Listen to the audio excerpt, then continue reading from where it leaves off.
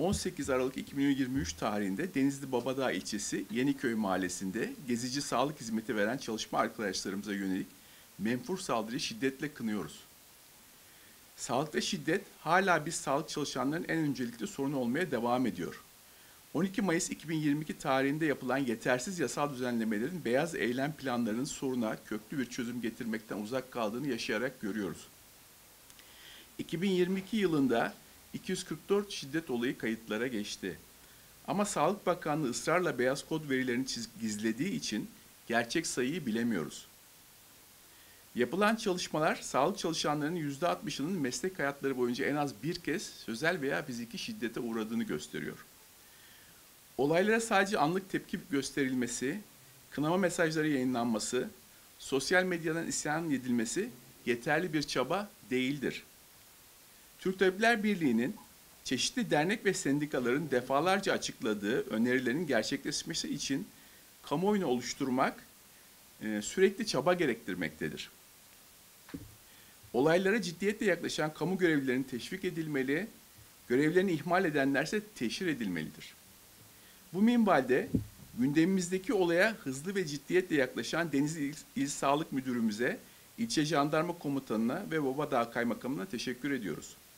Fakat sağlıkta şiddet konusunun bu kadar vurgulanmasına, yasa değişikliklerinin yapılmasına, şüphelinin aleni tehditkar davranmasına ve tanıklara rağmen kişinin tutuklanmamasının adalet kavramı içinde olduğunu kabul etmiyoruz. Sağlık çalışanına şiddet, kişiler arası işlenmiş adi bir suç değildir. Bütün topluma karşı işlenmiş ciddi bir suçtur ve toplum vicdanı yönünden ciddiyetle üzerinde durulması gerekir.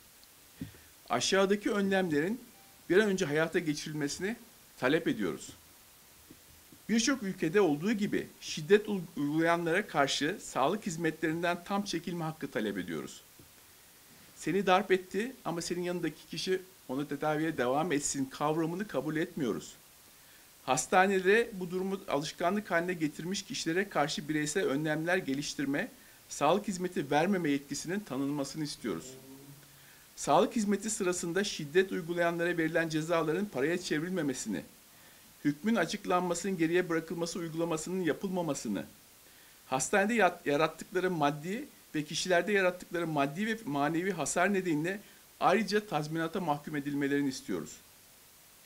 Hastaneler, ASM'ler gibi bütün çalışma ortamlarında sağlık personelinin şiddetten korunması için gereken standartların ortaya konmasını ve bunların her yerde uygulanmasını, şiddet riskinin yüksek olduğu ortamlarda mutlaka ışıklandırma, kamera, acil çağrı butonu bulundurulmasını, X-ray cihazlarının hastanelere yerleştirmelerinin hızlandırılmasını ve kontrollerin ciddiyetle yapılmasını, hasta ve hasta yakınlarının hastanede bekleme alanlarının muayene ve hizmet alanlarından ayrılmasını, mobil sağlık hizmetleri devam edecekse, tek başına sağlık personellerinin görevlendirilmesini değil, hemşiresi, sekreteri, güvenliği ile bütün bir ekip oluşturulmasını talep ediyoruz.